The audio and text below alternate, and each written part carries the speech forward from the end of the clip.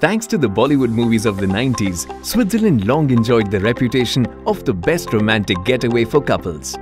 However, with time, the benefit faded and they began to lose more tourists than they gained due to this typecast image.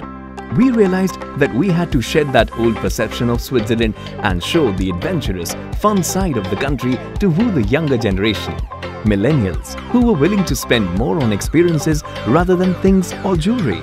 We also realized that Bollywood, the institution that influenced this stereotype, was also the key to breaking it.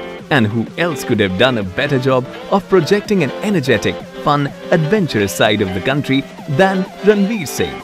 His charm, spirit, wit and ability to connect with the millennials made him a perfect piece to complete this jigsaw puzzle.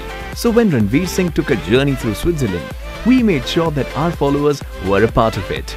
We wanted them to fall in love with the country as much as Ranveer himself. This gave birth to our campaign, In Love with Switzerland. His adventurous experience were well documented along the way and the content was shared across social media in real time.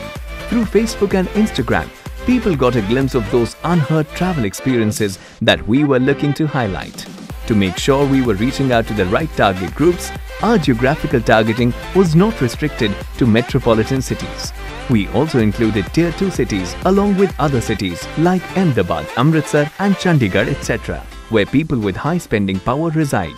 It wasn't a surprise to us when our campaign reached over 165 million users, of which 12.8 million users were directly engaged. The campaign not only garnered top awards but also ended up delivering an increase in sales by 25%.